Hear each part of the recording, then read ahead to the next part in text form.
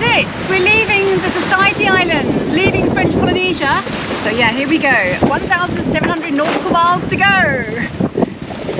So this is typical of one of our departure dates. The alternator's not working, so I've got the generator on, kind of charging the batteries, and we're making some water as well before the passage, because sometimes in a rough passage it's not possible to use the water maker, so we're just topping that up as well. There was just this massive wave that came and it just knocked over everything. And we're in a storm, the wind's going up to like 25 knots sometimes. There's a storm over there. It's not so, it doesn't look so bad, but it is really bad. The thing is, these squalls are so unpredictable, so they either change direction and pick up, or they just intensify really quickly. So it's really difficult to be prepared, especially when it's a dark night. You can't even see where they are. You and me, we're family. The bond that we share is as deep as the sea. No matter how rough things may come to be, you and me, we're family. Sing home. So I've just found a blown fuse in the at the alternator, and found out that I've got the regulator, the WS500 regulator, wired up in the wrong place. It should be on one of the screws, not the other. It should be on the low current screw and not the high current screw, which I've only just found out about. So I've just got a very nice email off Rick from Wakespeed. So I think the alternator's out of action until we get to Fiji now, because to get to that screw I've got to take off the one of the bus bars, which I haven't really got time to do now. So we've got the generator on, just charging the batteries, and we'll have to rely on solar and the prop gen for charging en route. It's looking about 20 knots, 30 gusting, which is kind of more than we would normally sort of like to live with, but it's behind us all the way, so the apparent wind shouldn't be too bad, and at least we're not beating into the wind. Get the boys motivated to do some schooling before we go, yeah, and then we should be off. We've got to get the dinghy up, and then we should be heading off to Fiji on a 10 to 12 day journey. Do you want me to do that?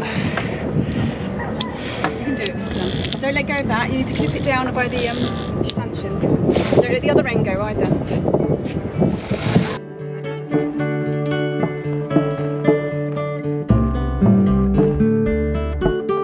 So we're just going to Fiji, that what will take 12 or 10 days. So yeah, it'll be very, very sad that we're leaving for 12 days. Nearly there at the time of the Atlantic. No, actually the Pacific as well. So it's the third longest passage we've done. So because Rowan's left, Dari and Mia have to take a step up. So Dari's doing 1.5 hours and I'm doing 1.5 hours, just to break it up for the parents and to do some night watches. But obviously they're going to sleep in the cockpit, because if anything does go wrong, I can just wake them up right in the cockpit. And yeah, the things that we have to look out for is wind, like if it winds, any smell of burning, logs in the water, whales in the water, just loads of things in the water, and wind change, and yeah, and boats, lights in the water, and bommies actually. So yeah, that's the only things actually. They're right above out. I can hear them. Oh, they're loving it, Woody. Can you hear them? Oh, they're escorting us out. This is a good omen. No, they're going away. So some dolphins just came. We saw loads of tripper boats and we were wondering why they were here. And then we kind of went closer, and then it turns out they were looking at dolphins, and they just came here and I could hear them. But now they've gone away. So I know this passage is going to be a good passage. Pod of dolphins in the middle of the bay and all the tripper boats around them. And you know, on the whole, they're okay. The tripper boats, they cut their engines like they should do, but then you get the inevitable jet ski pack that then sort of just comes out of nowhere and just destroys the whole scene. You know, there's no secret my feelings towards jet skis, and that just confirms it. Come on. wouldn't it be cool driving a jet ski, like going zooming fast? Like we like doing it on dinghy, and plus jet skis are faster. So I can imagine they're a lot of fun, but not around wildlife. Well, would you not mind jet skis if they're like out there, zoom, like I just think around? that they're dangerous, noisy, horrible, selfish things. And it's not the jet skis themselves, it's the people who drive them. You know, they're driving too close to shore, they don't know where they're going. So would you hate it if I was driving a jet ski? If you learn how to drive it properly, then no.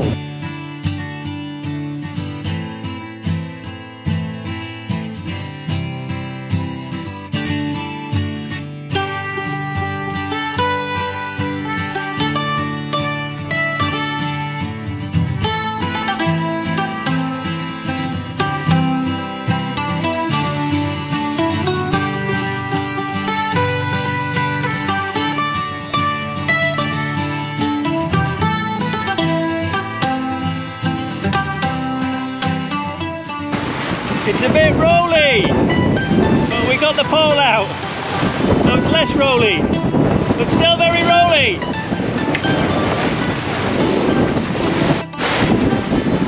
So we're off, this is it. We're leaving the Society Islands, leaving French Polynesia, heading west to all the way to Fiji, because nothing else is open in between really. It feels good. We had the engine on and I hate it with the engine on, and as soon as you turn it off, it's just nice, and the boat just moves so beautifully with this wind. She's just a wonderful boat. I have a lot of confidence in this boat and the person that looks after it as well. And you know, it's a good, strong boat. Everything I look at, I think, yeah, that's strong. That'll hold this. That'll hold that. You know, it just feels good. So had an amazing time in Bora Bora. I've always wanted to go there, and it was really good. So and I'm happy to be going. I feel good about it. I'm just exhausted because I've been up since 4 downloading charts, so I didn't get much sleep, but it feels good. This just feels right, this whole, with the sail up and everything. So yeah, here we go, 1,700 nautical miles to go.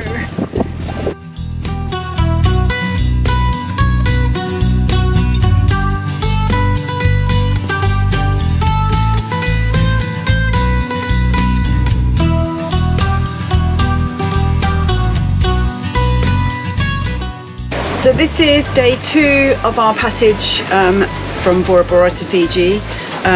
We started off some good winds, but obviously there's swell because we're out in the Pacific Ocean. It's always kind of tiring on the first few days, I think, while your body readjusts to different sleep patterns. So we've got a watch system in place where it goes day and night. Start in the morning, Woody does 7 till 10, Darry does 10 to 11:30, and then I do sort of around lunchtime, 11:30 to 2:30. Ewan does 2:30 to 4, and then we all do 4 till 7, and then Woody does 7 till 1 in the morning. Darry comes up on again and does 1 in the morning till 2:30 in the morning, and I do 2:30 till 5:30, so I do 3 hours sort of middle of the night, and then Ewan comes on again at 5:30 till 7 and start it all again. But yeah, it always takes a while for your body to readjust and catch sleep where you can really. But yeah, it's a bit swelly, it's picking up, and the wind's due to pick up, which is good because we go a bit faster. We've just got our main genoa out, the whole genoa out, poled out, and we've got our whole mizzen out. And we're kind of just passing through some last sort of few islands really. We're passing Malpiha, and another nature reserve called Manau. I don't think you can get into there. But yeah, just sort of tired really, and not really wanting to eat much as everything's just slopping about. Okay, so one of the things that happens when we sail is that, well, I sort of go off a lot of different types of food, and I kind of tend to want to eat cold, wet things like smoothies, fruit, salads and stuff like that, and veggie stuff really. I go right off meat when I'm sailing, and I like to eat things like, you know, ratatouille and plain stuff. And the kids are probably a bit similar to me. They tend to kind of go off certain things and want to eat more of other things. I feel like it's a can of sardines. I'm having a baguette with lettuce and sardines, because I've never tried sardines before in a can.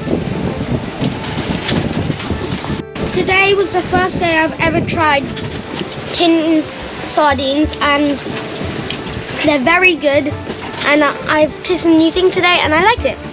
I've been on passages sometimes and I've not been able to eat, and my stomach just starts getting knotted up and empty, and the less you eat, the more sick you feel, and it's like a vicious circle really. So the only way to get out of it is to force yourself to eat and try and get back onto normal again. So I kind of like encourage people to eat what they can really, you know, within reason. But you know, it's like when someone sees it, it's just like eat whatever you can to keep your fluids and your minerals and salts and stuff up. So even if it's packets of crisps in the end or whatever. Woody doesn't feel it at all. He's kind of, his stomach doesn't really change when he's at sea. He'll eat anything, you know, at sea, so it's making a difference.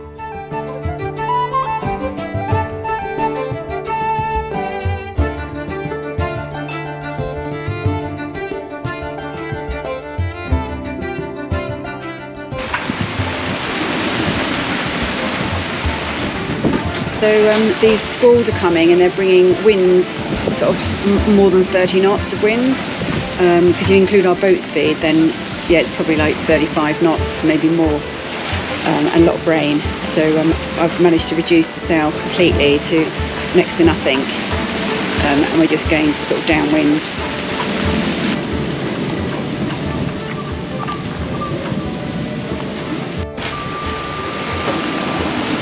Yeah, it's like everything's soaking wet now, and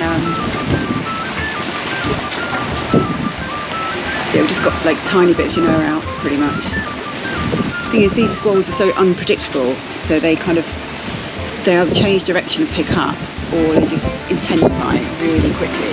So it's really difficult to be prepared, especially when it's a dark night. You can't even see where they are. So you just gotta, I think, just go easy at night, and then until you can see a bit more in the daytime.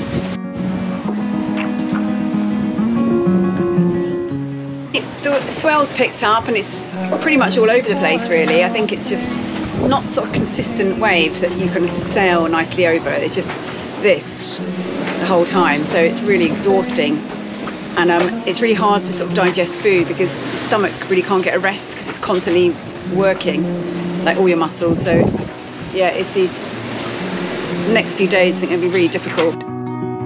I spend the day haunted by your sight, hiding away, curse away the light. I remember you fading out of view.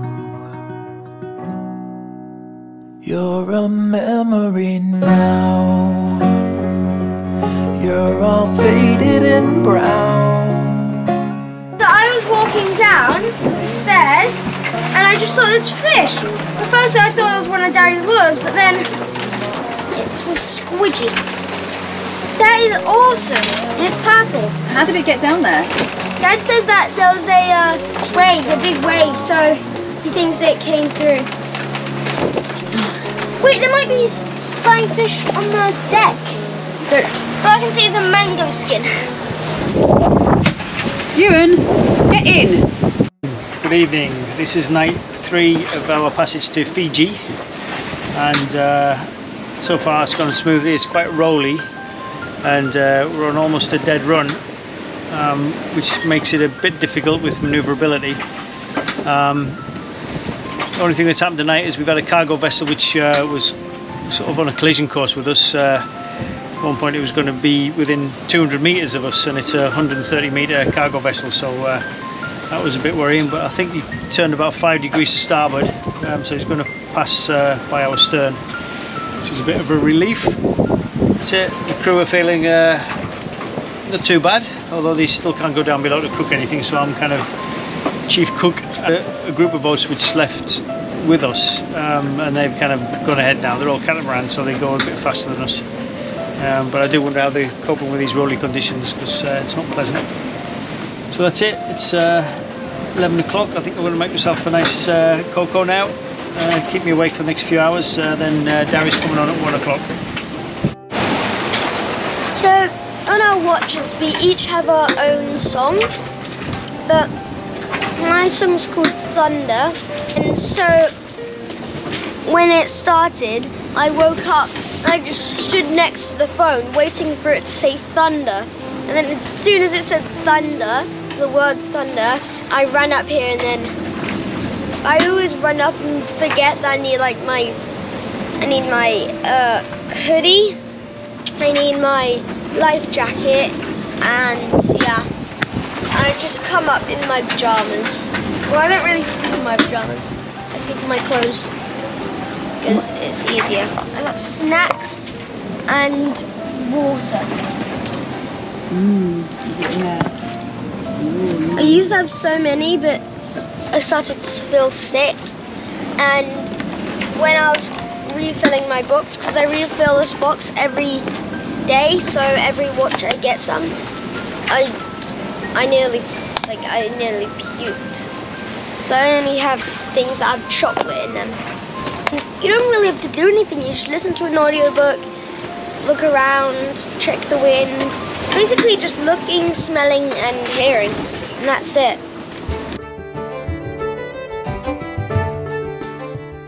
There was just this massive wave that came, and it just knocked over everything.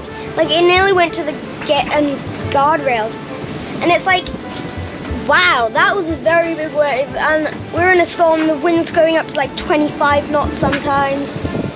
It went up to 28 knots actually at once, and here, like, there's a storm over there. It's not so, it doesn't look so bad, but it is really bad. And it reminds me of the passage to the Galapagos. That was like really bad. So what I like about my watch is that I always get to see the sunset, orange colour going over the solar panels, and it's really nice. So another night watch over, and day watch begins. Ewan's gone off, I'm back on. It was rather a rolling night. I've put a bit more canvas out. It seems to kind of ease the rolling a little bit and quickened us up. We tend to kind of be a bit overcautious on the night by putting an extra reef in, but I'm not sure that it actually helps the situation, because it just feels more lull-uppy and rolly. So we're still looking at about another week to go. I just hope these sea conditions calm down a bit, because it's exhausting. We've got about 3 to 4 meters of swell right on the after quarter, which means it's rolling us around like a corkscrew. So and it's almost impossible to do anything down below. So we've all got our audiobooks that we listen to while on watch. I've just finished listening to Constantine Christian's Immigrant's Love Letter to the West, and now I'm reading or listening to This Is Marketing by Seth Godin. I don't know why I'm interested in marketing, because I've got nothing to do with marketing, but it's just find it kind of interesting, just the whole psychology of it. Anyway, that's it. I'm going to make myself a cup of tea and bed in, and then the next watch on is 10 o'clock, which is Derry.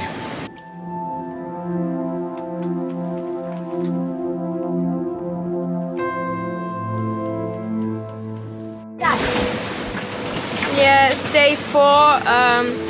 Feeling a bit tired because we've been doing night watches. My brother and me have been doing night watches every night, and yeah, I think the rocking of the boat and tiredness just doesn't mix.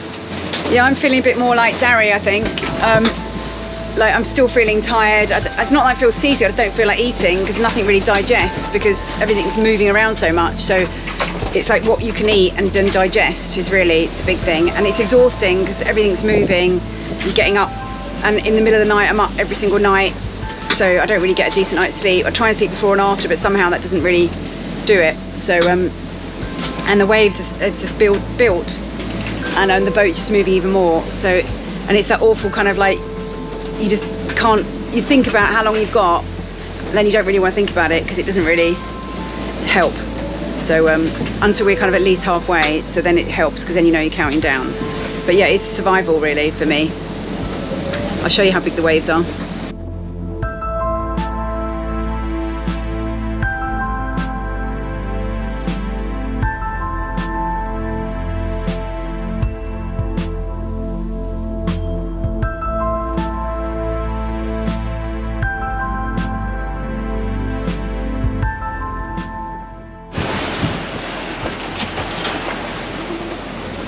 So tiring.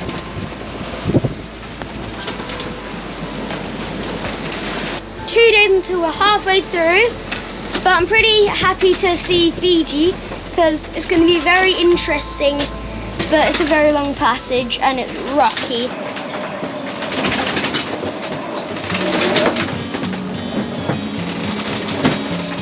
What are you making? Tomato soup. Best thing to make on passage, on a really rocky passage, is soup, because it goes everywhere. And it comes up the same way as it goes down.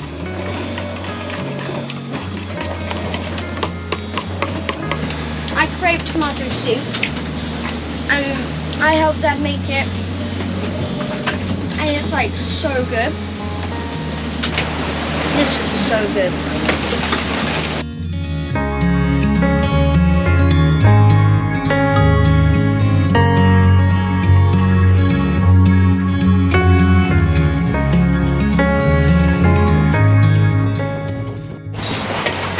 What's going on with this soup? So very rocky. So as you can see, we haven't had such a pleasant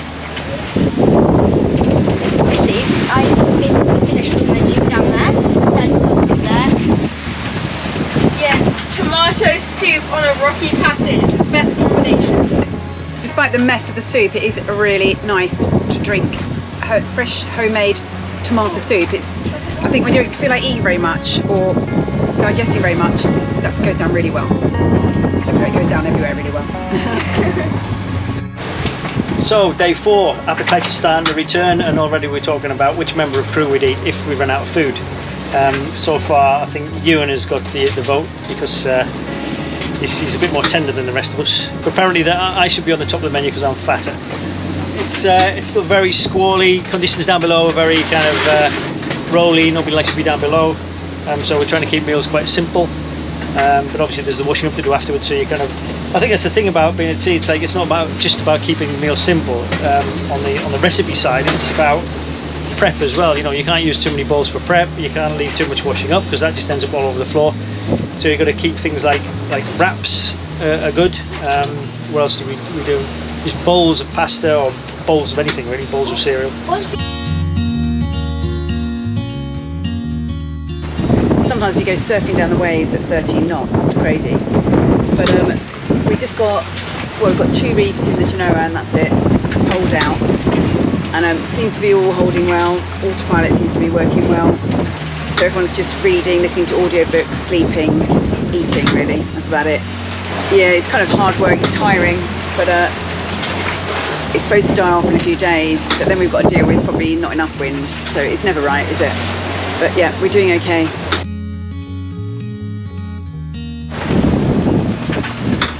So night watches have just begun again, and we're just looking at the weather routing. We just downloaded it about an hour ago, and it looks as though we're in for some quite heavy winds tomorrow. Force 1, 2, 3, 4. Well, force 4, I think. Possibly up to 6, depending on which model you follow.